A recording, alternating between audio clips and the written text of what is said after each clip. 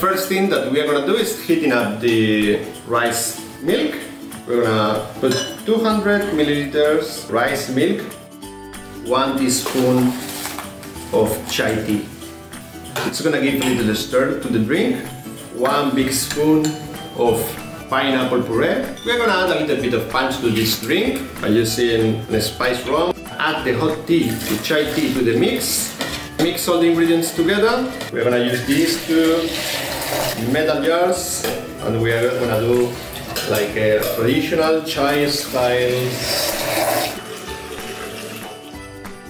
We're gonna finish this drink by using star anise. We're gonna put the star anise on top. That's gonna be the first smell coming to the mouth, coming to the nose. I use the star anise because I'm a big fan of this flavor, but if you're not, you can use cinnamon powder or red nutmeg instead. Enjoy!